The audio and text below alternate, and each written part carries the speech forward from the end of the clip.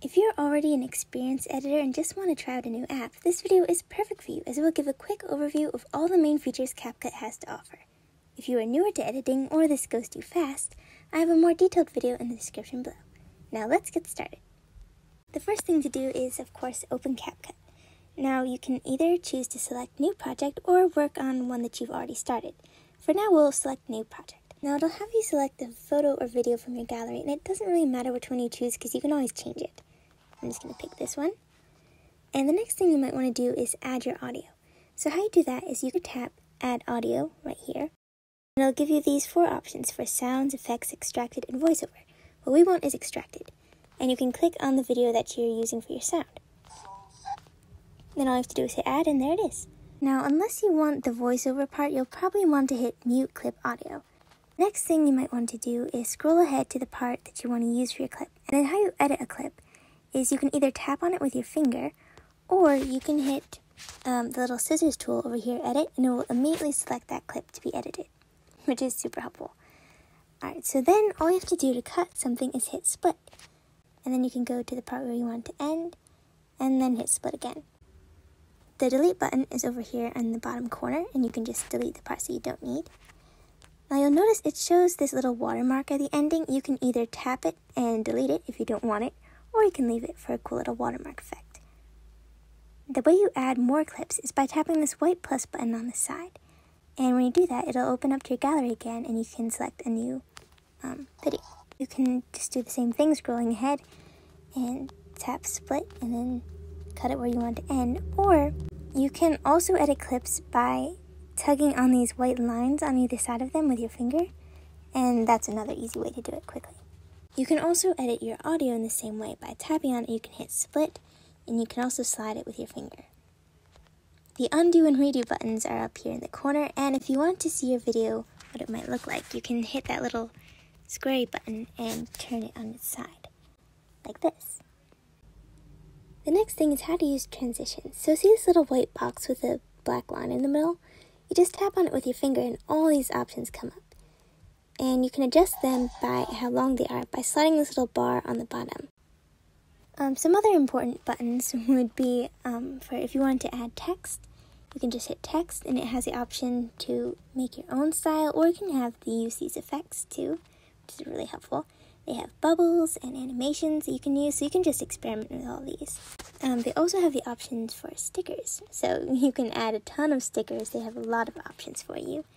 They also have the option for overlay, which is right here. And when you tap on overlay, it offers you different photos or videos that you have. And by clicking on it, you can hit add. And once you've added an audio, you can adjust it with your fingers. So by sliding it up and back, you can change how big it is. And the same is true of normal clips too. By simply sliding with your fingers, it will adjust the size. You'll notice that since I'm not in my overlay anymore, there's this little bubbly thing. If you just tap on it, it'll open your overlay again. So the next thing, if you want to adjust your overlay, you can tap on it, and you have the option to split, change the speed. Now for speed, there's 2 options, normal and curve. Curve is really cool because there's a lot you can do with it. They have some presets for you, or you can choose custom. And by moving these little bubbly things up and down, you can change the speed of it. So if I want to go super fast in the beginning, I can change it, you know how this works. So you just pull up on these thingies to make it slower or faster. Or if you want to change the speed normally, you could just hit normal, and you could change it to a certain speed. And then you can also change the splicing of the video. So I'm not sure if that's an actual word, but by hitting splice, you can change the filter, you can change the darken, overlay, and it looks really cool. So you can just experiment with those too. The next thing is animations, and also these speed and all this stuff works for normal clips too, so you can have normal and curve. And so if you want to change the animations, they have tons of options. You have an in animation, which changes the beginning of it. You can add an out animation, which changes the ending of it.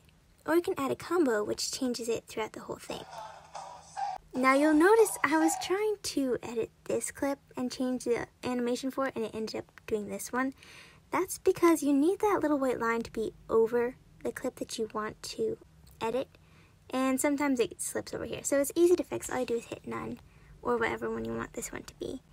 and then go back to this one and change it. If you want to change how long they last, you just slide this little bar on the bottom, which it doesn't really work so well with combo, but for out and in, you just change it by adjusting the sliding bar on the bottom. Now, another thing that's super fun is effects. Now, something I learned recently with effects, and there's obviously lots to choose from. First, you can choose to adjust it by sliding these bars on here. If you tap on it, you can choose to change the object. So you can choose it to be for the main video or for the overlay. In this case, it kind of looks the same, but if you wanted to change it, you can.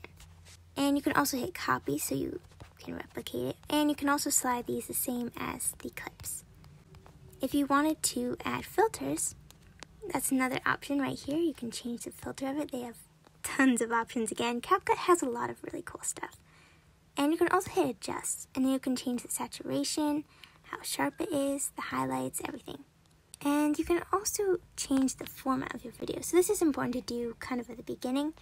You can change it. Most YouTube videos are at 16:9, but if you want it to be like a short, for example, I would change it to 3:4, and you can scale it to fit the screen. You can also change the background by selecting canvas, and then you can add blur, like for example over here. You can change it. They have some different backgrounds you can use, or you can use one of your own photos for the background too. So that's pretty cool.